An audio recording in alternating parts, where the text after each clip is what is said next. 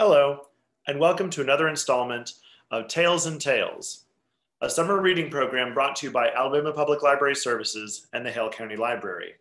My name is Ian Crawford, and today it's my pleasure to read from Nathaniel Hawthorne's Twice Told Tales. Today, we're going to read The Sister Years. Last night, between 11 and 12 o'clock, when the old year was leaving her final footprints on the borders of time's empire, she found herself in possession of a few spare moments and sat down, of all places of earth, on the steps of our new city hall. The wintry moonlight showed that she looked weary of body and sad of heart, like many another wayfarer of earth.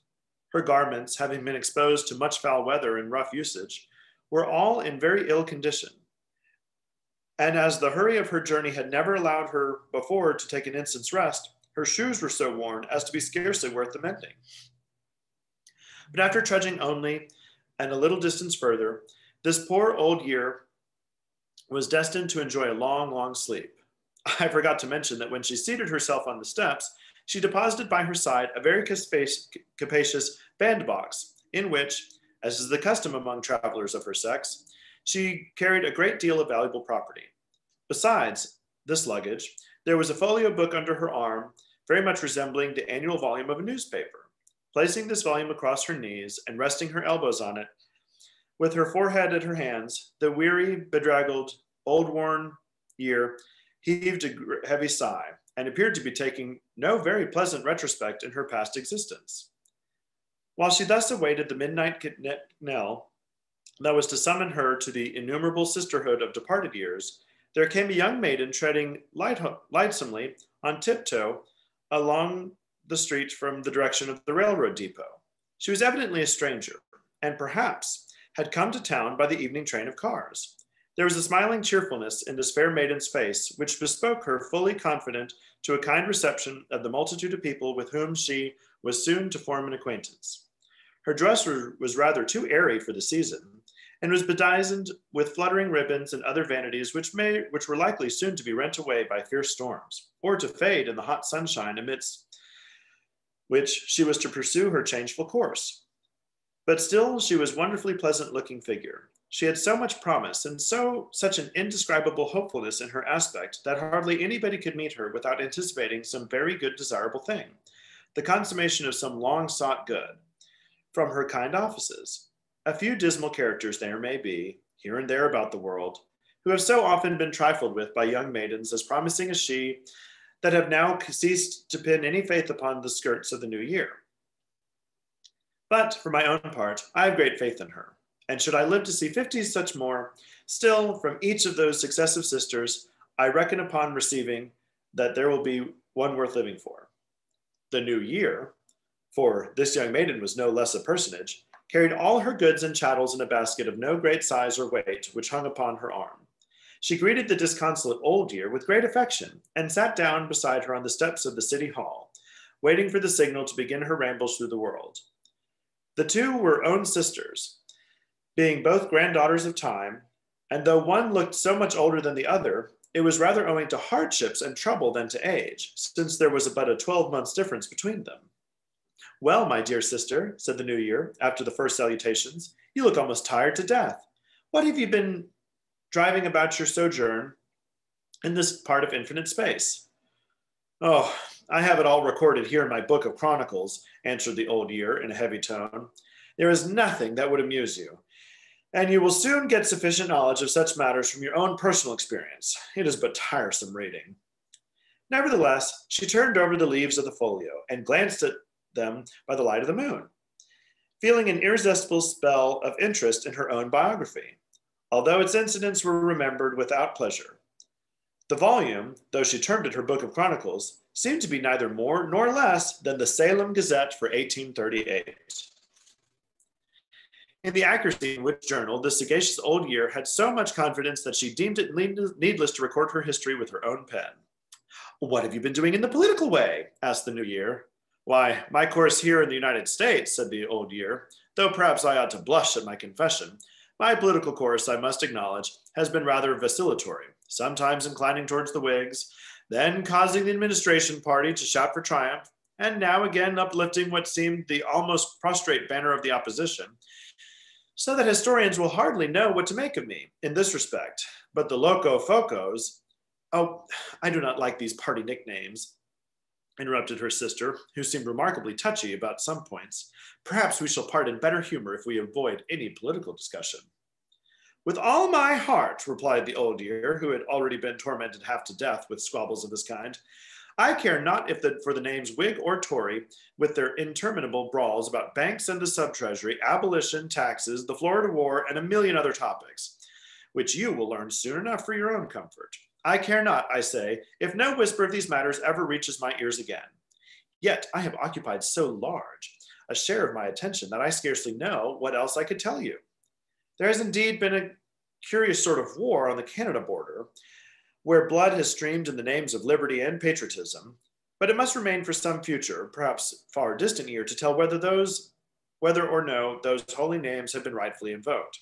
Nothing so much depresses me, in my view of mortal affairs, as to see high energies wasted and human life and happiness thrown away for ends that appear oftentimes unwise, and still oftener remain unaccomplished. But the wisest people and the best keep a steadfast faith in the progress of mankind, is onward and upward, and the toil and anguish of the path serve to wear away the imperfections of the immortal pilgrim, and will be felt no more when they have done their office. Perhaps, cried the hopeful New Year, perhaps I shall see that happy day. I doubt whether it's to be so close at hand, answered the old year, gravely smiling. You will soon grow weary of looking for that blessed consummation, and will turn for amusement, as has frequently been my own practice, to the affairs of some sober little city like this of Salem. Here we sit on the steps of the new city hall, which has been completed under my administration, and it would make you laugh to see how the game of politics, of which the capital of Washington is the great chessboard, is here played in miniature. Burning ambition finds its fuel here.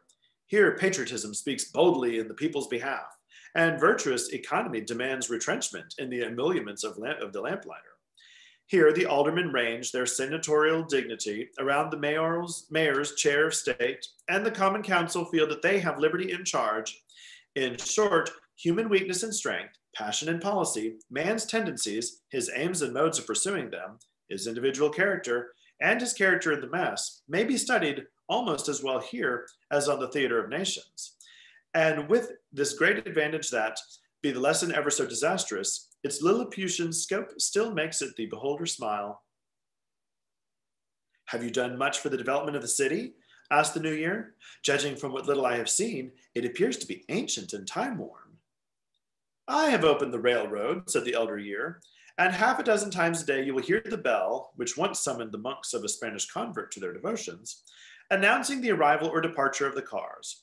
Old Salem now wears a much livelier expression than when I first beheld her. Strangers rumble down from Boston by hundreds of a time. New faces throng in Essex Street. Railroad hacks and omnibuses rattle over the pavements. There is a perceptible increase of oyster shops and other embellishments for the accommodation of transitory diurnal multitude. But a far more important change awaits this venerable town. An immense accumulation of musty prejudices will be carried off by the free circulation of society. A peculiarity of character, of which the inhabitants themselves are hardly sensible, will be rubbed down and worn away by the attrition of foreign substances. Much of the result will be good. Here will likewise be a few things not so good. Whether for better or worse, there will be a probable diminution of the moral influence of wealth and the sway of an aristocratic class, which, from an era far beyond my memory, has held firmer dominion here than in any other New England town. The old year, having talked nearly all of her little remaining breath, now closed her book of chronicles and was about to take her departure, but her sister detained her a while longer by inquiring the contents of the huge bandbox which she so painfully lugged along with her.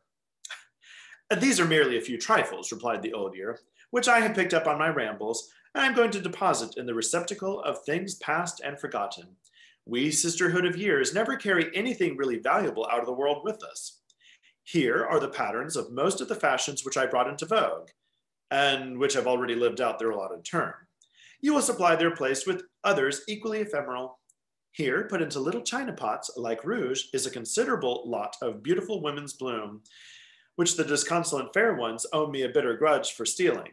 I have likewise a quantity of men's dark hair, instead of which I have left gray locks, or none at all. The tears of widows and other afflicted mortals who have received comfort during the last 12 months are preserved in some dozens of essence bottles, well corked and sealed. I have several bundles of love letters, eloquently breathing an eternity of burning passion, which grew cold and perished almost before the ink was dry. Moreover, here is an assortment of many household broken promises, and another brokenware, all very light and packed into a little space. The heaviest articles in my possession are a large parcel of disappointed hopes, which a little while ago were buoyant enough to have inflated Mr. Laureate's balloon. I have a fine lot of hopes here in my basket, remarked the New Year. They are a sweet-smelling flower, a species of rose. They'll soon lose their perfume, replied the somber Old Year. What else have you brought to ensure a welcome from the discontented race of mortals? Why, to say the truth, a little or nothing else, said her sister, with a smile, save a few annuals and almanacs, and some New England's gifts for the children. But I heartily wish well to poor mortals, and mean to do all I can for their improvement and happiness. It is a good resolution, rejoined the Old Year, and, by the way, I have a plentiful assortment of good resolutions which have now grown so stale and musty that I am ashamed to carry them any further. Only for fear that the city authorities would send Constable Mansfield with a warrant after me, I should toss them into the street at once.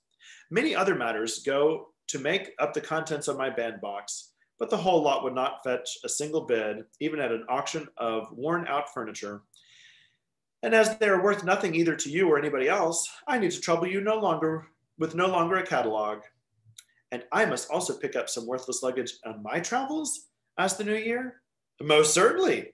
And well, if you have no heavier load to bear, replied the other. And now, my dear sister, I must bid you farewell, earnestly advising and exhorting you to expect no gratitude nor goodwill from this peevish, unreasonable, inconsiderate, ill-intending, and worse-behaving world. However warmly its inhabitants may seem to welcome you, yet, do what you may, and lavish upon them what means of happiness you please, they will still be complaining, still craving what is not your power to give, still looking forward to some other year for the accomplishment of projects which ought never to have been formed, and which, if successful, would only provide new occasions of discontent. If these ridiculous people ever see anything tolerable in you, it will be after you are gone forever. But cried the fresh-hearted New Year, I shall try to leave men wiser than I found them.